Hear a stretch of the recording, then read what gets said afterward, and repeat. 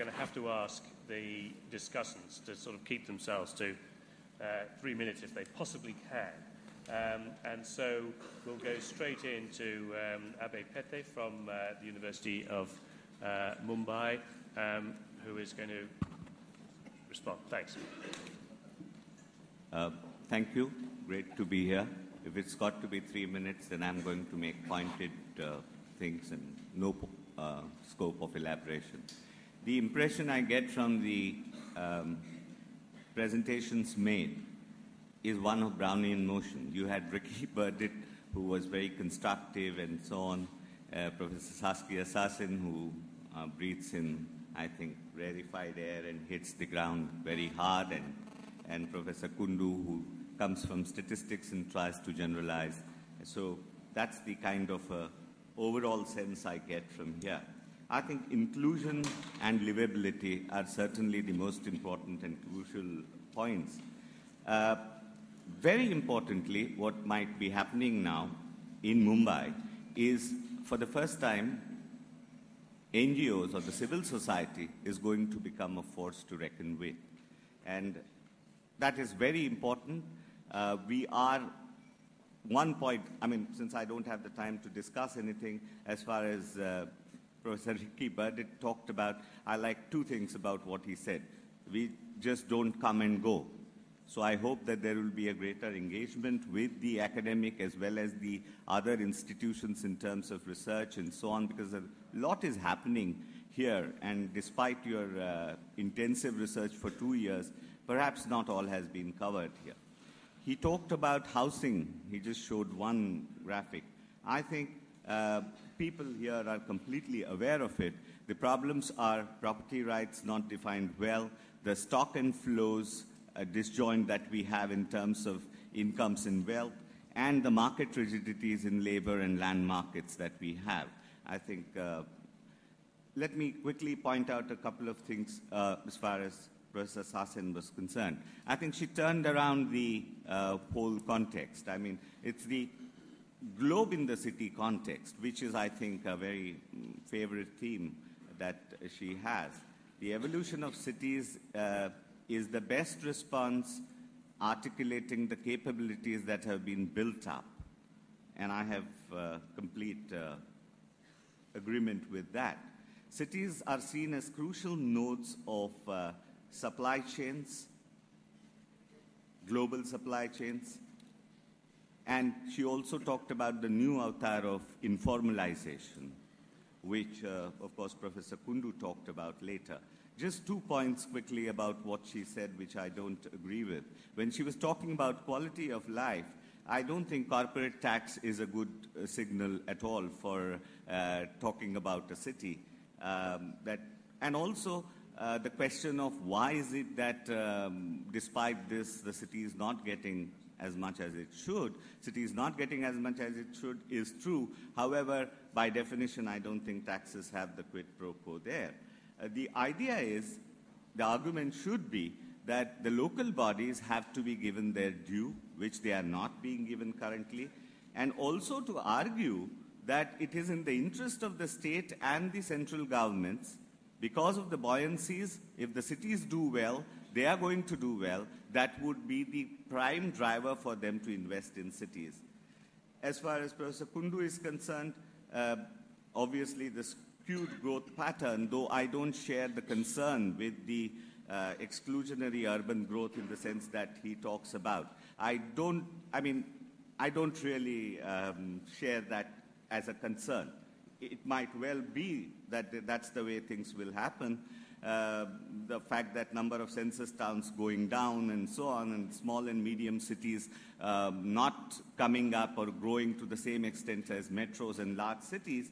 But frankly, I'm not really concerned with this, because there is no categorical imperative that you should have a uniform distribution in growth patterns. He talked about 74th Constitutional Amendment. I think the 74th Constitutional Amendment does not go far enough. It is an afterthought done by policymakers living in a country which still continues to believe that India lives in our villages. It does not empower, forget the ward committees, it does not empower the local bodies to the extent that they should, either legislatively or providing them with allowing usage of capabilities that they already have. As far as the capital market access is concerned that he referred to, and I know that he is not very fond of that, but the argument of people who propagate these kinds of ideas is not withdrawal of state at all. It is that delimitation and focusing on the other things which the state ought to do and should do, probably with more engagement than heretofore.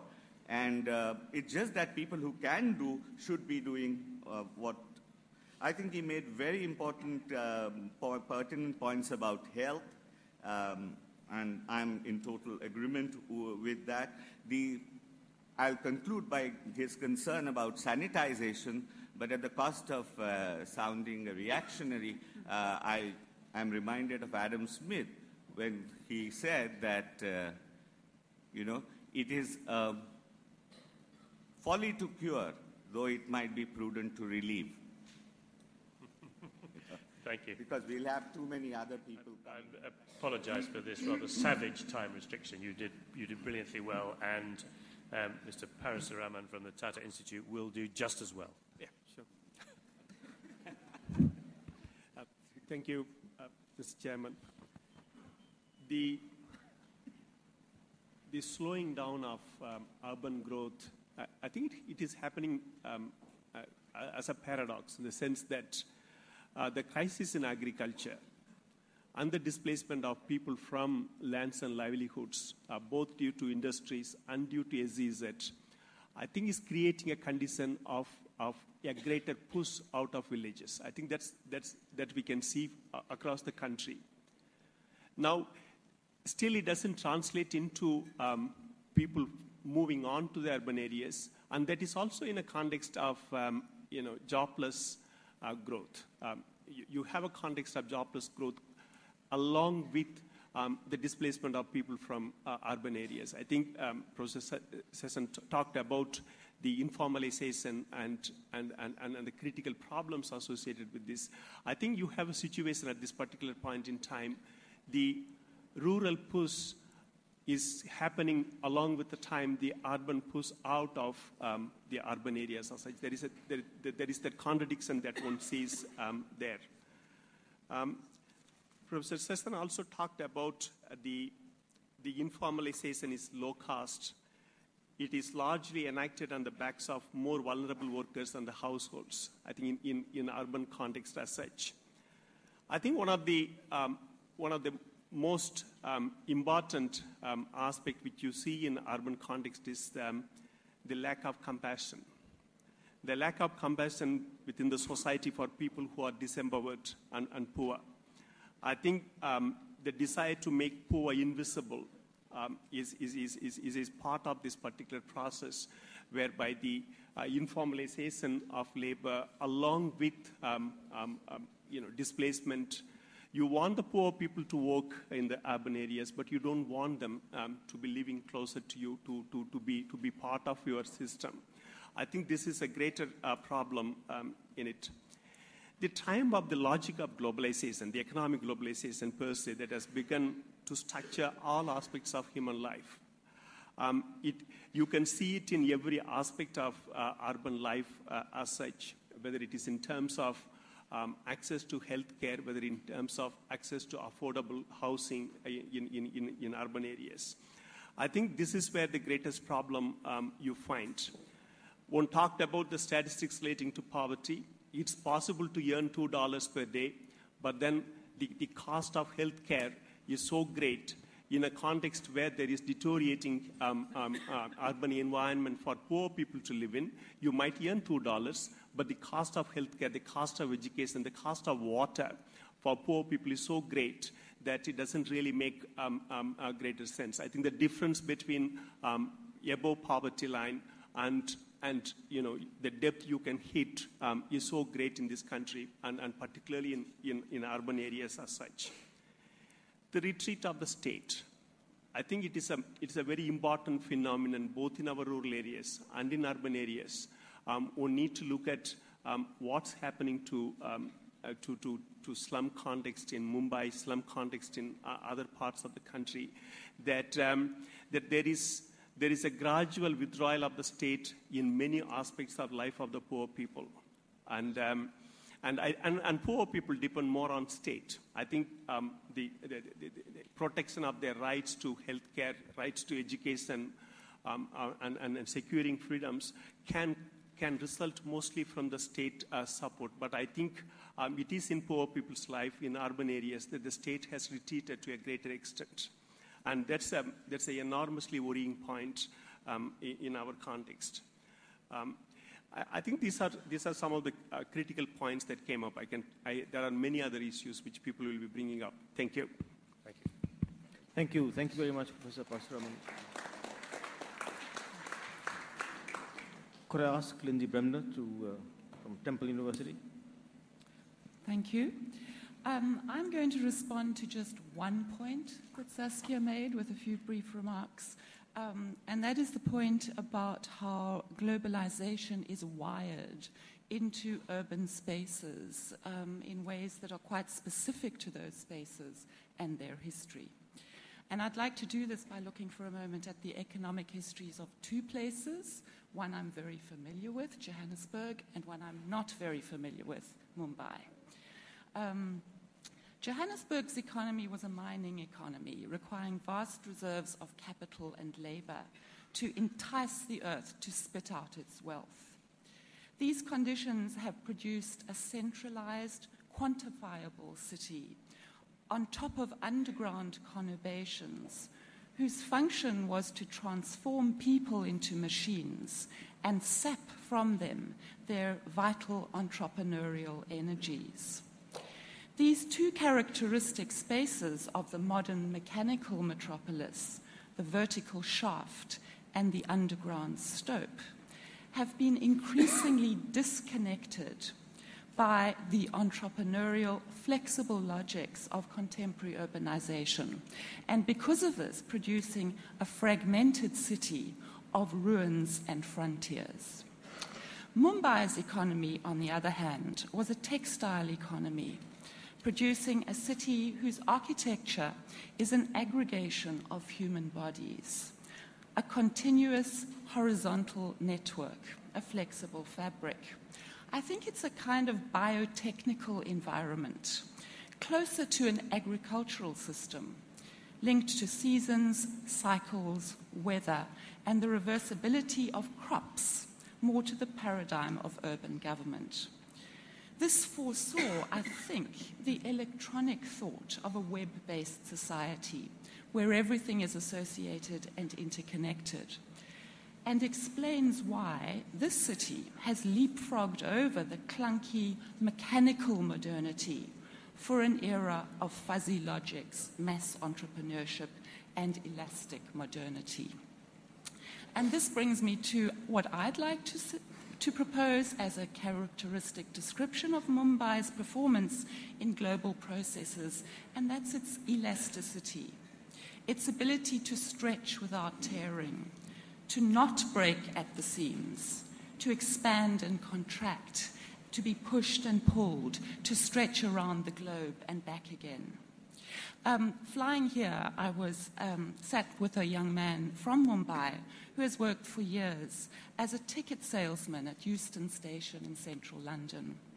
With his earnings, he has bought an apartment in Mumbai where his family now live. He visits them twice a year. He only plans to live like this until he decides to look for a wife, as he put it, when he will return to Mumbai to marry and raise a family. I'm sure this is a fairly typical story, but one which talks of the extent to which Mumbai cannot be confused with a single geographic location. I think Mumbai is everywhere. It's a lycra city. It's only Mumbai, insofar as it maintains its capacity to elastically extend and contract between London, Sydney, Toronto, and California. And finally, I'd like to talk about a weak urbanization.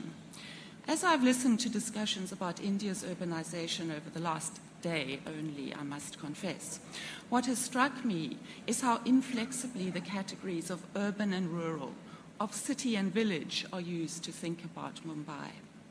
It seems to me there might be a better way to think about this city, as part of, not separate from its territory. For who can tell where Mumbai begins and ends? Instead, I think a concept of weak urbanization more accurately imagines the situation, one in which an agricultural landscape survives in the presence of evolved but no longer totalizing urban infrastructures and services. A city conceptualized as a field, irrigated by urban services in an innovative mediation. A world no longer codified as urban or rural, city or village, but rather a sum of physical and virtual places that respond to different organizational logics that penetrate and qualify one another. In other words, a concept which I think will allow us to think and plan differently. Thank you. Could I request Professor Dieter Lepple, Professor of Regional Urban Economics, Hafen City University, Hamburg, to make his comments? Chairman. Yes, not being an expert on Mumbai, I will anyhow take the risk to place Mumbai in the range of our global city we have already discussed. So with London and New York, it was evident. These have been the comeback cities with a very dynamic demographic and economic development. The same was with Shanghai, with enormous dynamic of economic and population growth. Berlin and Johannesburg, they suffer from a specific transition I won't discuss now, but Mexico was a very specific case. In Mexico, we had a strongly or not strongly, but still expanding city in a demographic way, but a shrinking city in an economic way. And now Mumbai, despite the slowing down of the rural urban migration, it's still growing in a demographic way. In Mumbai, we see an important shift to a knowledge economy, as Saskia has shown. But it's very important with Mumbai, that if we look in the last 10 years, we have a strong decrease in formal employment. And we have a strong increase of informal employment, casual employment, self-employment. And this gives an enormous pressure on the government to react more or less as an employment system, not as a decision system, which reinforces again the pressure of retreat of the state, which reinforces again this problem of employment. So what we see is this very complicated interaction between globalization, informalization, urbanization, and the more liberal regime of politics. And this leads to a strong segmentation, fragmentation, exclusion. And when now, I think there's a key point now. How judge we the informal economy? And I think Saskia will agree that what we see in Dharavi or what we see alongside the waterside is not the new informal economy, but it's a degraded form of strategies of surviving by a strong form, we will discuss later, by a strong form of exclusion. So if this is right, there are still, as you know, as you said, I'm convinced there are still forms of this new informal economy you can find, but the question is what is the majority of these informal activities? And I think there's your notion of formal, informal sector is a very interesting interface between the two systems. But if my sketch is right, so we cannot hope that there will be a solution of this exclusion, of this segregation, by focusing on the global city strategy. But we have to discuss how we can build bridges from this informal economy to the formal economy. So sanitary education will be key issues. But we also have to rediscuss manufacturing. For, we have this big problem of this breaking down of the manufacturing without upgrading and transforming of the manufacturing. So we have to discuss the notion, also discuss the new urban manufacturing or other forms of manufacturing. So this, I think, we open up new perspectives we haven't discussed in our other urban age cities. And I think it's a very, very interesting case study we should take serious in its specificity and its very specific dynamics, which are strongly reinforced by globalization, but also strongly determined by the history and the specific context. Thank you. Thank you very much. Rakesh, a last word? Yes, I think that we've had a really very, very interesting discussion, which just illustrates how we are in the midst of transition to higher economic growth. And I think that the comments have illustrated some of the fears.